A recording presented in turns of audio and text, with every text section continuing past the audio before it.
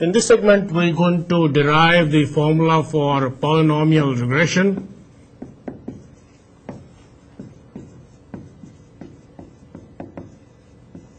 So the statement of the problem is as follows, that you are given n data points, let's suppose x1, y sub 1, all the way up to xn, yn. So you're given these n data pairs, and what you want to do is you want to best fit based on least squares assumption.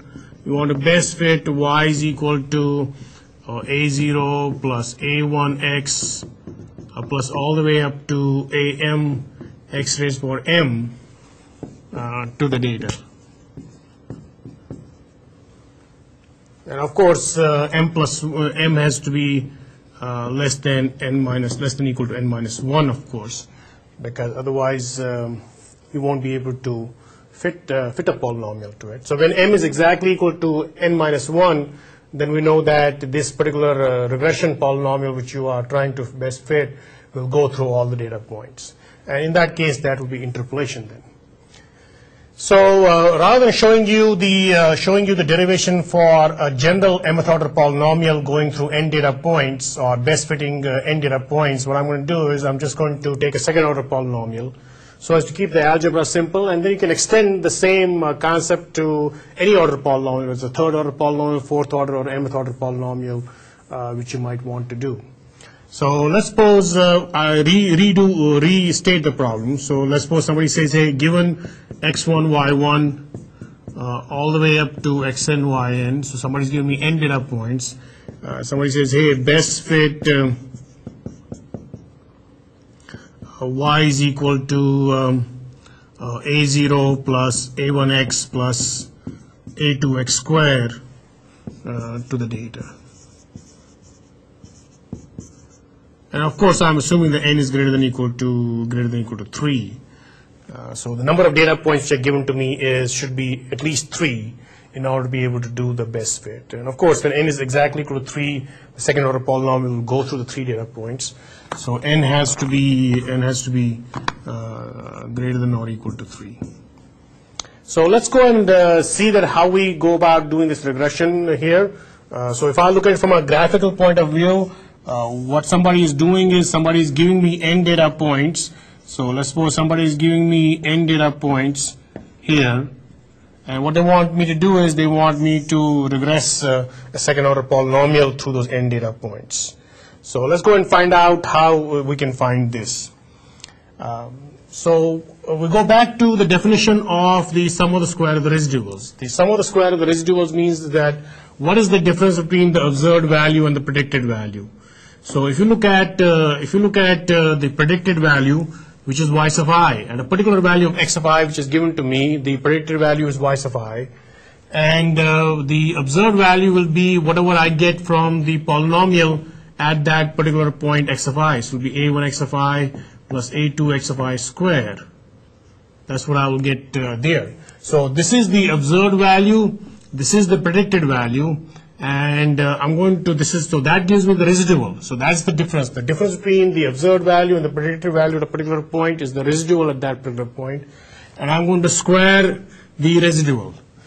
And then I'm going to take all those residuals and I'm going to add them up for all the n data points which are given to me. That's how I'm going to calculate my sum of the square of the residuals. So I'm going to expand it a little bit. So I is equal to 1 to n. I get y sub I minus a0 minus a1 x of I minus a2 x of I square whole square.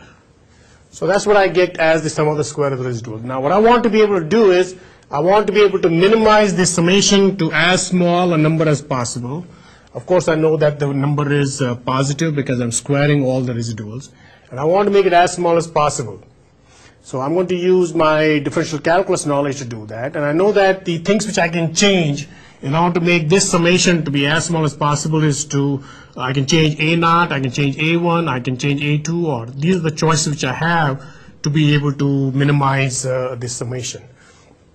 So what I'm going to do is I'm going to take the derivative of the sum of the square of the residuals with respect to a naught, put that equal to 0, take the partial derivative of the sum of the square of the residuals with respect to a1, put that equal to 0, take the partial derivative with respect to a2, and put that equal to 0. And what's going to happen is that these three equations now are going to give me three equations and three unknowns. So when they give me three equations and three unknowns, I should be able to solve then for A0, A1, and A2. And that's the whole idea about this. Again, keep in mind this only gives me a local maxima or a minima. I'm not going to show you the proof for why this will, whatever the values of A0, A1, A2 will turn out to be, that they correspond to local minima, so that it is minimizing actually this value of SR. That's beyond the scope of this particular course. But anyway, so let's go and set up these three equations. So I got del SR by del A0 will be summation I is equal to 1 to n. So this is this square, so it will be 2 times y sub I minus A0 minus A1 x of I minus A2 x of I square times minus 1, because then it's 2 times whatever is in here times the derivative of this with respect to A0, which is simply minus 1. And that is equal to 0. That's because that's from this equation. So same here, I'll take the partial derivative with respect to A1. I get summation I is equal to 1 to n, 2 times y sub I minus A0 minus A1 x of I minus A2 x of I square times the derivative of this quantity, with respect to A1, which is simply minus x of I. And that I need to put equal to 0. And then the last equation will result from taking the partial derivative of the sum of the square of the residuals with respect to a sub 2. And that will be summation of I is equal to 1 to n, 2 times y sub I minus A0 minus A1 xi minus A2 x of I square times minus x of I square equal to 0. So that's because again it is 2 times whatever is in the parenthesis there times the derivative of this quantity here with respect to A2, which is simply minus here, and then with respect to A2 is just minus xi square. So what I need to do now is to expand these summations, not expand these summations, but to write individual summations so that I can set this up in the equation form. So let me go ahead and do that.